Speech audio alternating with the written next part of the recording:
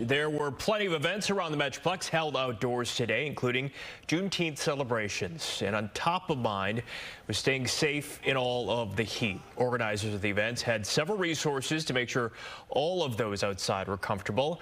Fox 4's Amelia Jones has more on how folks prepared. Amelia? Hey Blake, I'm here in Arlington at the Levitt Pavilion for their Juneteenth celebrations. There was just a light rainstorm that passed over Arlington around 6 this evening. Other than that, though, it was the excessive heat that people were battling. As you mentioned, organizers, they had a variety of ways to make sure people stayed cool.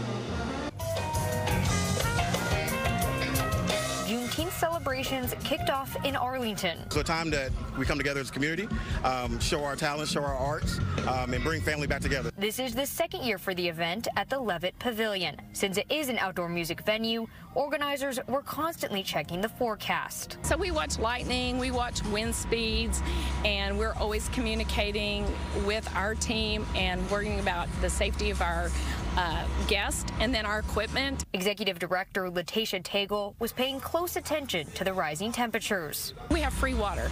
We have a cooling rags if anybody wants them. So we're just kind of watching. Arlington police and EMS crews were also at the event. The heat didn't keep people of all ages from enjoying the live music, food, and vendors from more than 40 Black-owned businesses. Yes, bring it on. The hotter the better.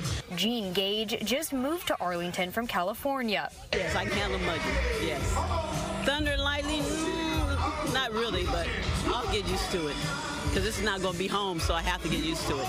Dark clouds did create an overcast sky later in the evening. It's doable. It's very doable now. Much better than when Calvin Hinton set up his vendor tent. It started off at about 100 degrees, or it felt like it was like 105. In Texas, you plan on something in June, you just have to plan for it to be hot. If rain does come through, Hinton says they have umbrellas and tents. Very unpredictable. But, I mean, the weather should hold out. We're going to be here till about 10 o'clock, so let's just pray for no rain right now.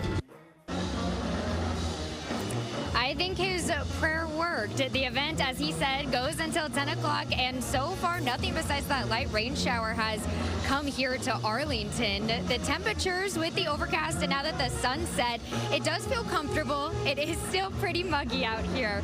I don't think that's bothering the at least 100 people, though, who are out on the lawn listening to the live band. We'll see what happens later tonight, though, and hopefully everyone can get home safely before rain comes.